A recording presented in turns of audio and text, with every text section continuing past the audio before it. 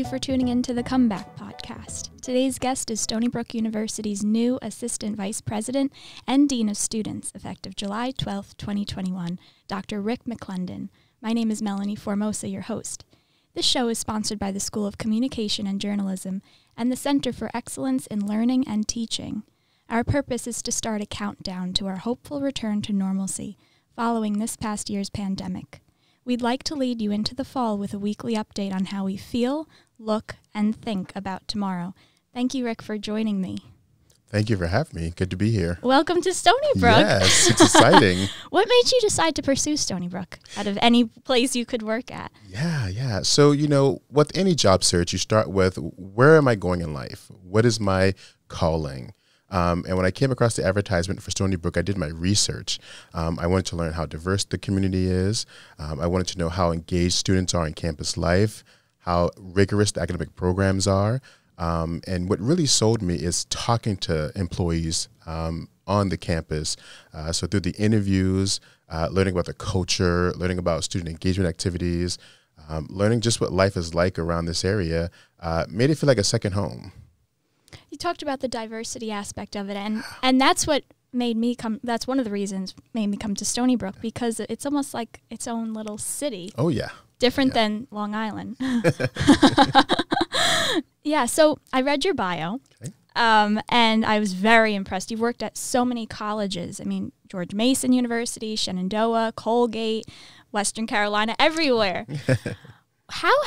Of course, they're all different, yes, right? But how have you seen a general trend in all of the universities that you've worked at? Yeah, I think the trend is more focused on student success. We understand that students are trying to find their way in the world. They want to be successful, whatever college they choose. And I think the trend has been, how do we provide the right resources? How do we provide the right financial means to support students as they're looking to find out and make their mark in the world? And so I think that trend is involving students in that process, putting them in the driver's seat to create their own education, their own experiences. And that's why I stay in higher education, is because students get a voice. They get to be a part of that process. How do students become successful? Yeah, I think it starts with defining oneself. What do you value as a person? What do you want to contribute to the world that you live in? What kind of world do you want to live in? And I think through building relationship with, your other colleagues, with professors, that's when you really get to start to figure out who you are, what you want to become, and how to make that mark. So to be successful is about starting with self. And then you can kind of take action to create community amongst those people. And then through that community process is when you can then get involved to execute and implement ideas that you have. That's so true. Self is forgotten about. Oh, yeah. Especially for me. I'm always looking at the outside, what other people want me to do or what they recommend, mentors, advisors. Oh, yeah. And, a lot of it's driven by what we see our parents doing or the people who are our guardians. They somehow have a life and we see it and we think, oh, maybe that's what I'm supposed to do. And we never really get a chance to figure out who we are, to figure out what our contributions can be. And I think college is a great place to do that, is figure out self, what we value, what we want to contribute, and then participate in that process. I agree. And also, I think the idea of success is kind of warped. I mean, what is success? Money, right? That's prestige. That's what people think success is. Titles and everything, And it's not. It's not. It really isn't. And I think when somebody can look in the mirror and say, I am the person I want to be, that to me is success. I'm contributing to a community much larger than myself. Yes, I'm taking care of self in the process, but who am I impacting? What value do I bring to the collective community, the collective team that I'm on? And I appreciate when students can be a part of that process. You were a student once, and now you're working in higher education. Yeah. How have your experiences as a student impacted you now?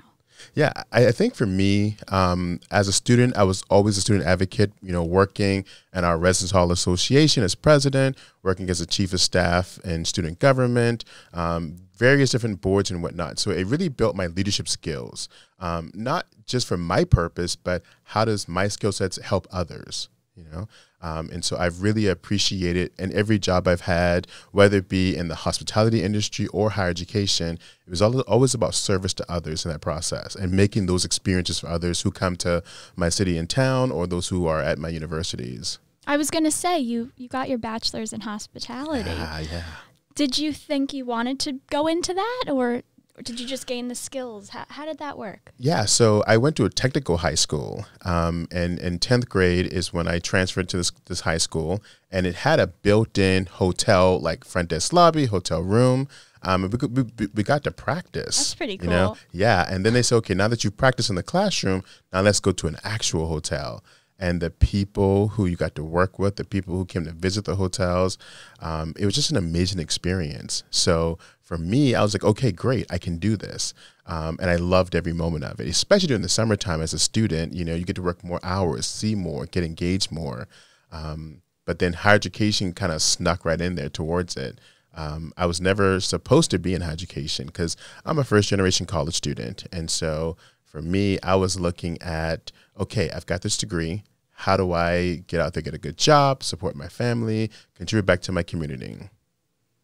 I see. Tell me a little more about that technical school with the hotel built into the... Yeah. So it's called Garrett Academy of Technology in Charleston, South Carolina. And that's where you're from, right? That's where I'm from. Okay. I love Charleston. I will talk about it all day long. So if you want to learn about Charleston, come by my office, which is located in the Student Union building on the 2nd floor. I will have things in my office about Charleston, books and trinkets and whatnot. Wow. Yeah, I love it. But Garrett Academy is a technical high school, 9th through 12th grade, and students can learn culinary, marketing, hospitality, auto shop, masonry, that kind of stuff. So the high school is designed for you to kind of get a trade underneath your belt. Because if you don't want to go to college, you've got a starting place through high school. That's fantastic. Yeah. That's really... Yeah. It was really awesome to be a part of that experience. Right. So tell me how the higher education snuck up on you. Yeah, so because I was so involved as a student through SGA and Residence Hall Association and other commitments, my Vice Chancellor of Student Affairs said, hey, you're very heavily involved in campus life. Have you ever thought about a master's degree in student affairs? And I was like, no. Like, in my family, I am, there's not a lot of us that have, higher ed degrees or even college degrees in general. So when I thought about what it would mean to my family to be the first person on both my mom and my dad's side to have a master's degree, I was like, why not? I love higher education. I love the work that I've been doing. It's just part of the exploratory process to see, well, what more can I do? And then you got your doctorate. Yeah. So while I was working at Shenandoah University, before then, at Colgate University, I had a mentor, Dr. Scott Brown. He was talking to me about his experience in higher education and what it was like to go and get his PhD. And I was like, there's no way I can get a PhD. I'm not smart enough for that kind of work, and I don't have the time or the energy. But learning about his experiences and him being a mentor for me through the whole process is where I was like, okay, let's just give it a shot. But I wasn't ready to apply at that point. So I was still at Colgate, but I knew I wanted to kind of go to that next level in my career and my life. So I said, okay, eventually I will get a doctorate degree, but I won't think about it right now. It wasn't until I got a job at Shenandoah University that through the mentors I had there and the friends I had there, I was like, okay, you're going to pay for me to go back to school. Why not? Free education. You can't turn that down. So got enrolled, found my purpose, found my passion, and didn't look back. And how was it? Was it your expectations that you weren't smart enough? And that's just it, though, is, for me, with both my master's and my doctorate, because I got to focus so much on what I was passionate about, I had professors and colleagues who were right there pushing me along saying, of course you can do this. Mm-hmm. Think about what you're passionate about and think about the knowledge you're getting because of that and just how to apply it. And when you work in a cohort model where you have colleagues who are right there in education with you, who are fighting the same fight, who are advocating the same way you're advocating, it just makes it easier, because they're learning right alongside you. And so if you don't understand something, you turn to your colleagues in the classroom and say, hey, I don't get this. Do you? And I had very supportive colleagues to help kind of educate me along the way and along the path. And it was just such a very supportive process. So that feeling of, oh, I can't do this, quickly went away, because they didn't make me feel, less than. They made me feel like, of course, you've got this. You understand it. I just need to say it in a different way to connect to your brain. Right. They believed in you. Oh, yeah. Very much so. Right. And I think that's something everyone has to remember, because everyone has problems believing in themselves, right? That's just the human experience. Oh, yeah. But if you have people surrounding you that care. Yes. And push you, the minute you want to give up. I mean, some of my friends, there's been times when I'm like, okay, I just can't do this. I am tired. I'm done. Just let me walk away, be done. And they were like, no, look at how far you've come. Look at how much you've learned. Look at how much you've contributed. Like, why would you give that up? And so I almost didn't complete my doctorate because I was in year 5 at the time. It took me 7 years. Wow. And typically it's supposed to take 4 to 5. But I worked full time. So it's very hard to go to school full time and get your degree full time. And the work that I was doing was very 60-hour work week. But folks around me said, listen, you put a lot of time, energy, heart, and skill in this. Don't back down. And yes, it took you longer than other folks, but your journey is different than everybody else's. So don't measure yourself about how everyone else is doing. This is your path. This is your story. Stick with it. And that is so important to remember. Very important. We always compare ourselves to everybody else. Yeah. It's like, oh, well, look at person X over there. Look at what they have. Look at how they're doing. And you're like, but that's their journey. That's their story. You've got your own. Exactly.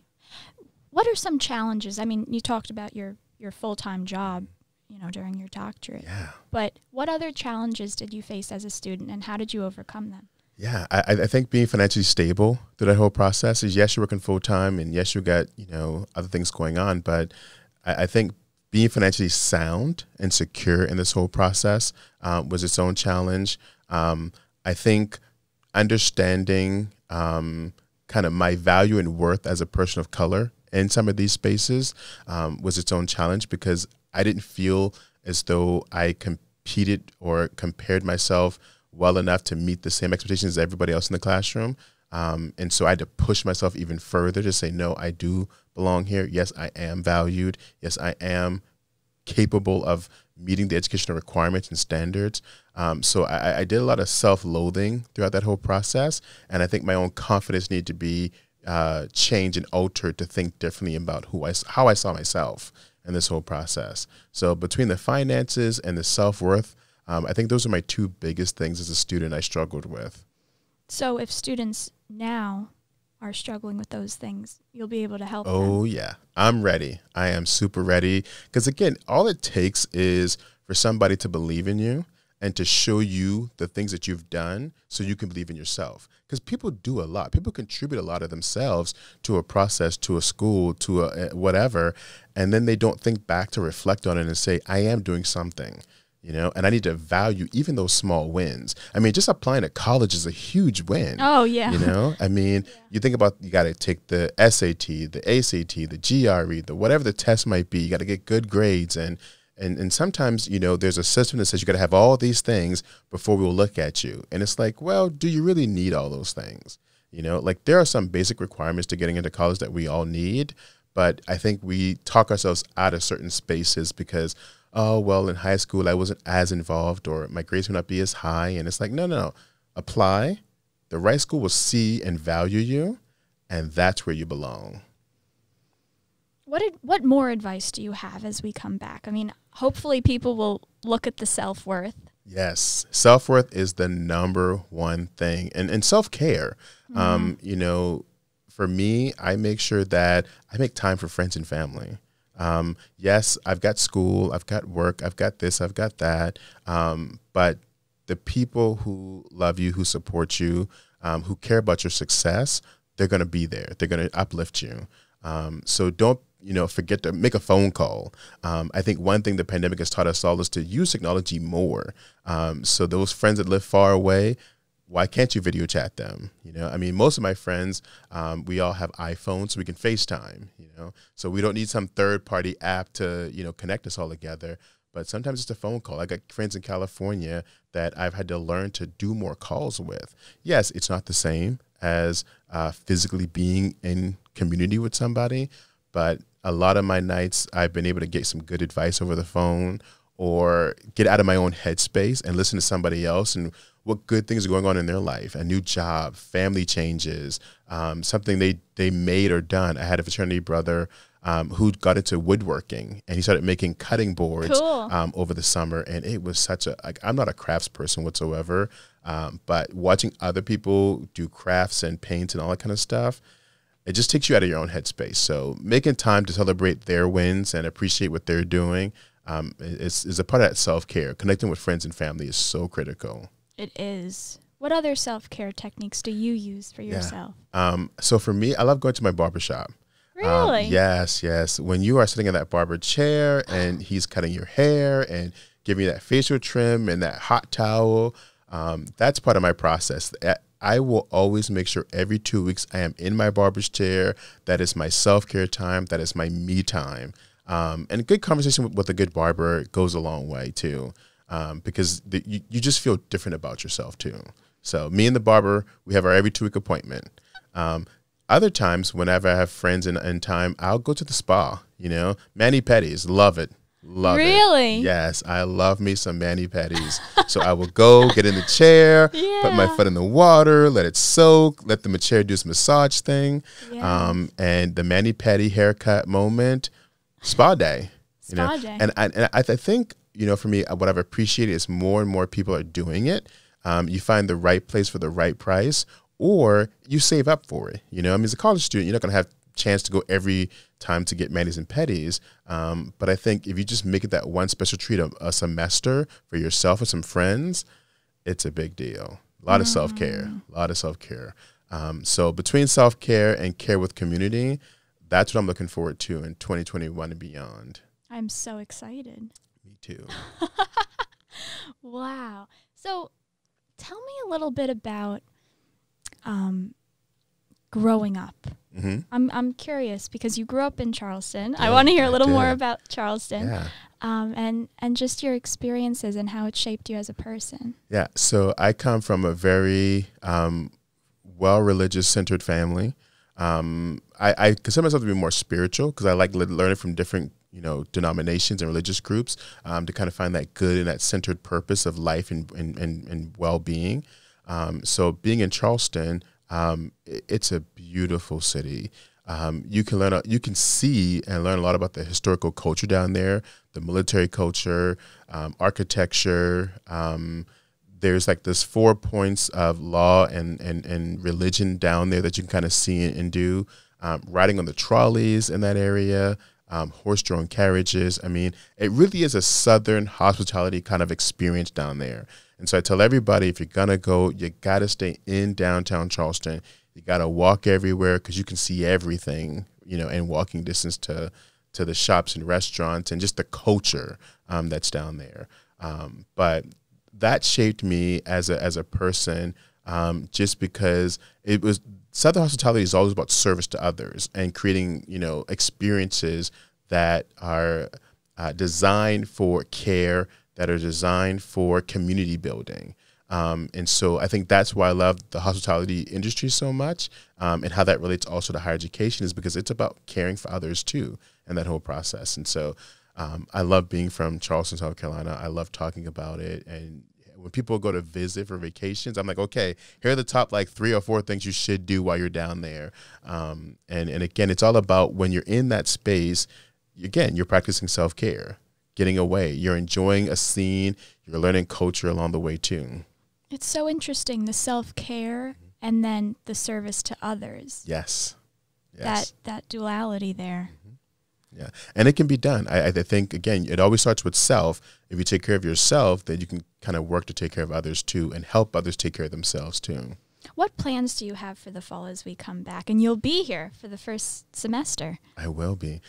So I think for me is it's about getting to know students, figuring out where the hot spots are, where people hang out. So I'm going to see you wandering around the campus? You will see me.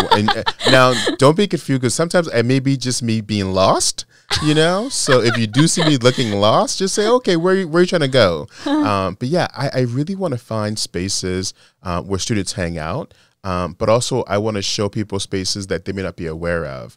like the new student union building that's opened. A lot of folks haven't had a chance to hang out there because of COVID.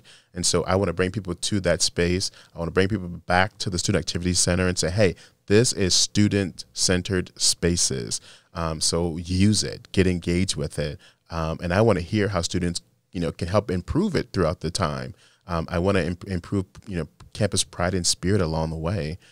So I'm looking to see what it looks like and how we can improve it. So a lot of just learning about the culture and learning about students and what they're passionate about and how student affairs can help, create those spaces and places to do that.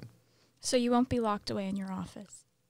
If people find me in my office, it's meaning because we're sitting there chit-chatting. I will always have snacks in my office because it's a great way to, it's kind of like breaking bread in the South. You have a cup of coffee or you have some candies or snacks or whatever. So if we're in my office, it's because it's probably too hot outside. But for the most part, I hope to be in a lot of different spaces where students are.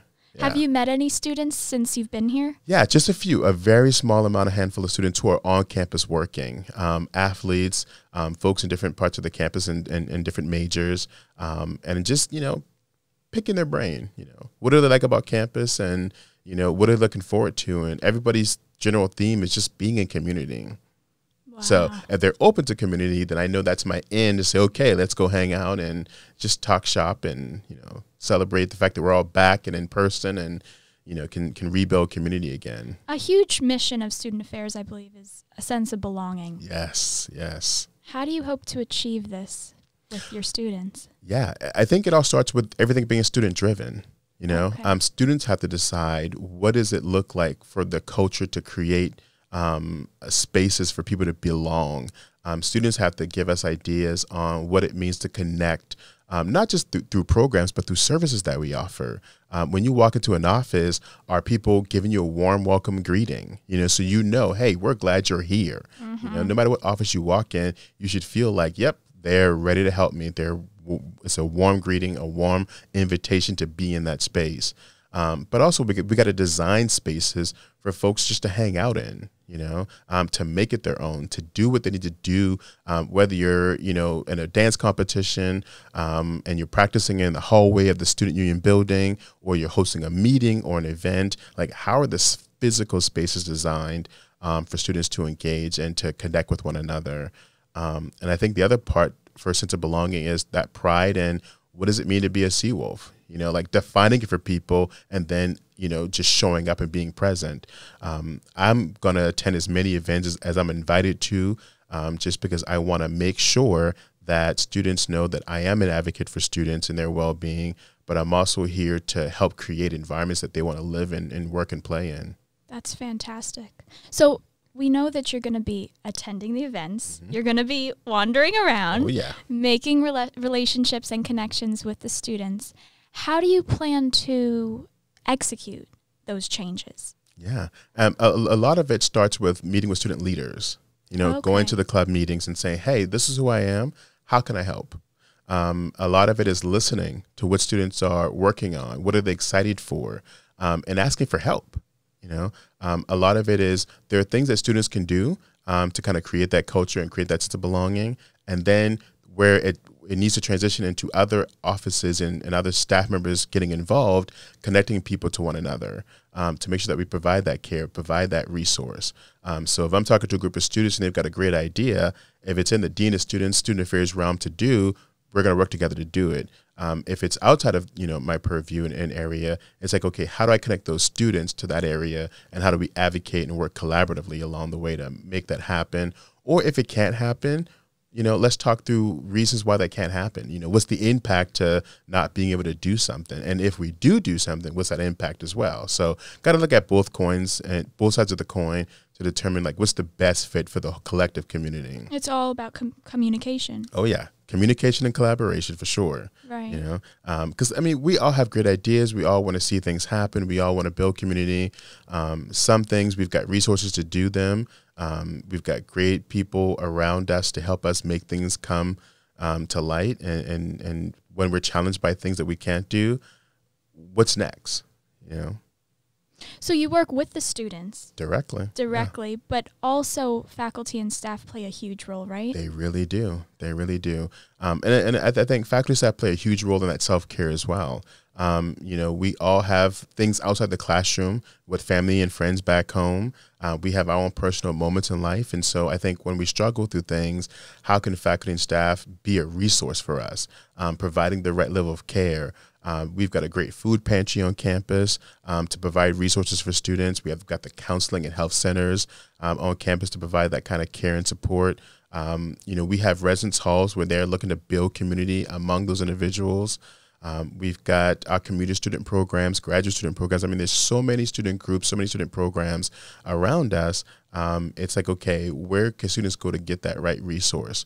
And what faculty and staff are invested in that process and invested in those resources to help supplement where it needs to be supplemented.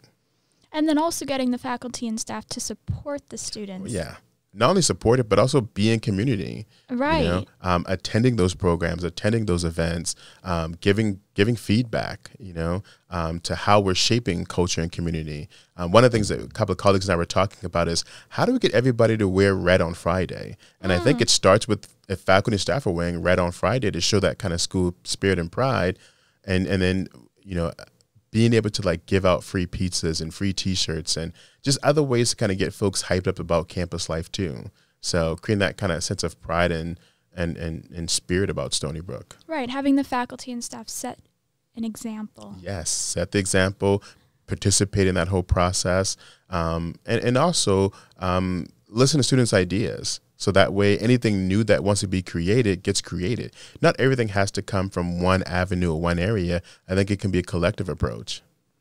And I also think setting by example, faculty and staff need to be smiling and they need to be happy to be here. I spoke to Ric McClendon. Yeah. He was also on the podcast and he was saying things cannot be taken for granted. We can't have regrets. We have to enjoy being here. And I think COVID, although the horrific challenges that it brought a silver lining too, that we're here. Yes. We're here. We're not on Zoom. We're here. Yes, very true. Very true. And he's exactly right, is, a lot of us were disconnected for quite some time, and many of us miss being in community. And I'm typically in my personal life, I'm very introverted. I got to be alone to kind of recharge. Except when you're with your barber. Except when I'm with the barber. But I recharge, through my own time. But I give that energy back when I'm engaging with students and engaging with colleagues. And so even I, as somebody, as an introvert as I am, I miss being in community with students, faculty, and staff, mostly students, because that environment is just such a high energy environment to be in, and I love it and I miss it. And the thing is, I took it for granted. I'm like, I'll catch the next program, or I'll catch up with that next activity or whatever, or we'll connect in some other way. And now that it was all taken away, I was like, oh God, I miss it. So he's right. You can't take it for granted, and you got to live in the moment, and you got to appreciate everything too. I heard from a few fellow students, and I told Ric this. They hated lectures. They wouldn't go. They refused to go. They just couldn't stand them. And then once COVID began and everything was on Zoom, they couldn't wait to get back to the lecture. So it's this sense of perspective. Yes. Very true. Very true. Yeah. Well, thank you so much, Ric. Thank you for having me. We have 2 Rics now. Yeah. So, for me, it's like, okay, when everybody is happy and excited, it's Ric McClendon. Okay. I'm the good cop of the group. So everything else, I'm blaming it all on him. On Ric McClendon. Yeah. No. But that's the great thing about our partnership, is we're both so eager to be in places and spaces where we get to advocate for students and support students. And I've heard both Ric McClendon and President McInnes talk about how do we create that sense of belonging for campus and community. And I'm just excited to be a part of the team to help collaborate with other colleagues and students and faculty and staff to kind of just create that. I'm just so eager to be with everybody this fall. And even though I don't start till July 12th, I've kind of used some of my time here just to kind of connect and engage with anybody who's around for the summer, just so I can get my feet wet and understand, what is the spirit of Stony Brook? What are people excited for this fall? And I can use that to kind of help shape things as we move forward. Of course. And for listeners who don't know, Ric Gatoe's role is? He's the Vice President for Student Affairs. So he oversees my unit of the Dean of Students Office, career development, campus residences, and student health, wellness, and prevention. And how do you differ? What's your role? So I focus a lot on the co-curricular stuff, out of the classroom experiences, spaces like the student union, building, student activities, clubs and organizations. We're looking at diversity and inclusion programming, LGBTQ services, student support is also an area of mine, and student centers is also part of that process. So for me, it's all about all the out of the classroom experiences. How do you want to engage in campus life? How do you want to build community? Where can we support those needs? And if students need support and want to talk to you? Yeah. All they have to do is, one, stop by the student union building. I'm on the second floor in the student life offices. They can find me on Instagram. My handle is SBU Dean of Students. And so they can message me on that. Happy to talk to folks there. My email at some point will be live, I think this weekend or next week. So the email isn't live yet. But right now, it's either come talk in person, and I love in-person visits, or they can catch me on the Instagram app. And your email is just your name, right? I think so. Good. Again, emailing me is also a great way to connect, and we're gonna do some promotions around that to get my name and email and context out there, just so students can be aware and kind of engage. Great. Well, thank you again, Ric. I'm glad to be here. Really Thank you. Enjoyed this. Good. Thank you. Thank you. Enjoy the rest of your day. Oh, you too on this hot one. Yes. I'm gonna do my best not to melt while I'm out there, but not as hot as Charleston. No, not at all. Not at all. Again, the weather in Charleston is still beautiful. My favorite time of the year is fall. I love the fall in Charleston, but it'll work out. Thanks again.